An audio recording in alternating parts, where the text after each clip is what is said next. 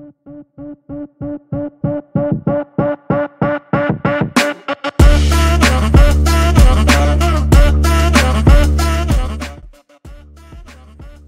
morning, Dale. Hey, good morning. How are you?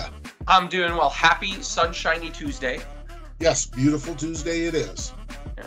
Let's jump straight into it because we do have a lot to cover today. First off, we have the I Will Wait for Spring special. Yes, the sunshine is a good inspiration, but truly, this is for the buyers that are not sure about purchasing now or later. Maybe they're waiting for rates to drop. Maybe they're waiting for spring to come so they don't have to move in the rain and the snow.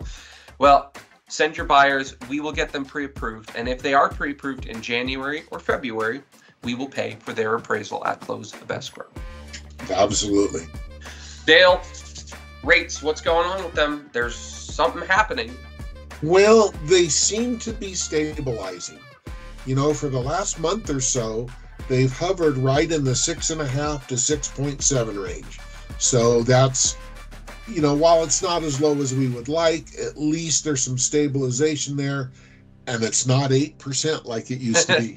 Yeah. So, and that's a really interesting thing. This is an anecdotal thing, Dale. I've noticed it myself because I live and breathe this and I see it every day. But some lenders are offering rates and they're continuing to drop, like they're advertising that they're still lowering rates, even though very clearly the average went up a slight amount. Why are some lenders still going down and others have stabilized or gone up?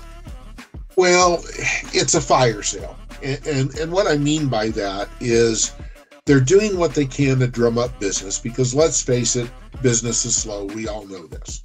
And what they're doing is they're trying to make up in volume a little bit of money. So they figure if they discount the rate a little bit, they'll get more customers. But the reality is it's not going to last.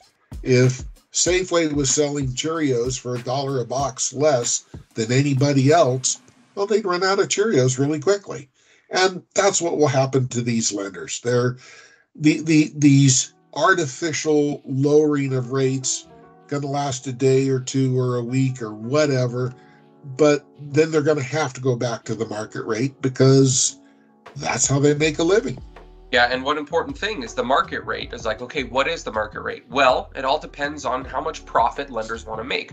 The federal funds rate's only at 5.5% right now, which means the average profit is 1.1 to maybe 1.2% right now for lenders. And that's pretty slim with all of the risk that's involved. So that being the case, if lenders are going to be lowering rates, well, they're cutting directly into their profits at this point. So we expect this kind of stabilization to continue throughout the market until the Federal Reserve indicates some change in either direction. And for the most part, it's really going to stay this way until we see them actually take action on lowering the federal funds rate. And Dale, I want to read this little article. This is actually from Freddie Mac. Those of you who don't know, Freddie Mac is pretty much just the federal government. So this is a good old Uncle Sam talking. The 30-year fixed rate has remained within a very narrow range over the last month, settling in at 6.69% this week. Given this stabilization in rates, potential home buyers with affordability concerns have jumped off the fence and back into the market. Despite persistent inventory challenges, we anticipate a busier spring home buying season than 2023, with home prices continuing to increase at a steady pace. What do you make of that? Well, you know, that's a fairly bold statement, and they're saying what we've been saying, which is, think we're going to get some stabilization, spring is going to get a little better, and prices are probably going to continue to go up. And the nice part about that, this is the federal government not only just relaying information we already know, but actually making a prediction on the market, which is kind of a rare thing for a federal entity to do. And it kind of gives a little bit more reassurance that we have a stabilizing market, we have more buyer activity, and we're going to see prices increase a lot more. And that third one, we have been beating the drum on it forever and ever and ever. But Dale, it brings up a concern. This is all for buyers that can afford a home right now.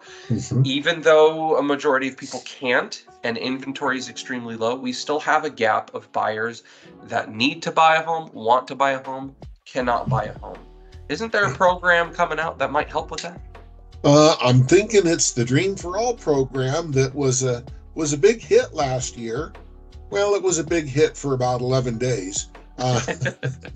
It ran out of money, and we're being told it's coming back in April, and virtually the same program. It's a 20% down payment assistance. It is a loan, but it is not an interest-bearing loan. So if 20% is $80,000, when you sell your house or refinance it down the road, you have to pay back $80,000. You do have to pay some of the shared equity, not appraised value, but shared equity. And one of the changes, as you pointed out, is the first-time home buyer, only the first generation, meaning you have to be a true first-time home buyer, not having owned a home in 3 years.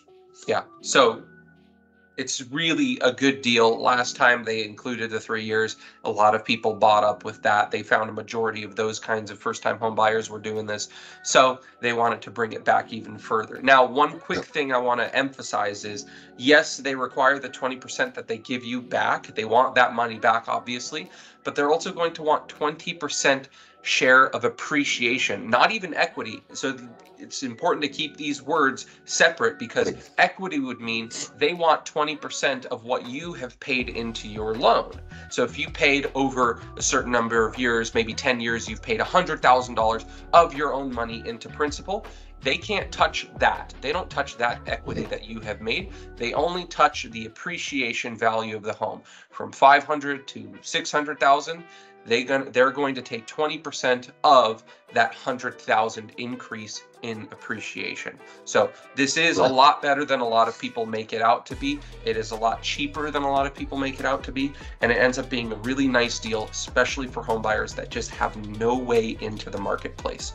How can you get qualified for this, Dale? What do I need to do? Well, calhafa.ca.gov has a lot of information. But basically, contact us. We'll tell you how to get the counseling done. It's important to do the counseling now. There's 2 sessions. There's the CalHafa 8-hour session, which from what everybody tells us really isn't 8 hours. And there's the 1-hour Dream for Home counseling session, which also isn't an hour. But it's important to get that counseling done. Yeah, they're good for a year. CalHafa offers a lot of other programs. So if you find that dream home before this comes out, or let's say it runs out and you didn't get on the train, well, there are other ways you can get into it. Be in contact with us. Combine this with our free appraisal, and you're going to have a smoking deal. So it's really time to get pre-approved right now. We also do credit education seminars. The absolute #1 way to predict a good interest rate is with good credit. So we go over strategies to boost your credit, some that require paying off credit, some that don't require any paying of credit. Tuesday, February 6th, 5 o'clock p.m. online in person. We hope to see you there. Tuesday of the month, February 20th, again, 5 o'clock at the office. Downtown Jackson is the first-time homebuyer seminar. Now, the loans we talk about here, you can not have owned a home for 3 years and be considered a first-time home buyer. It's only the Dream for All program that you have to be a true first-time home buyer. Yeah. So that about wraps it up for today. If you guys have any questions, give us a call, give us an email. We are more than happy to help. Dale, I hope you have a good one. Thank you. You too. All right. Take care. Bye-bye.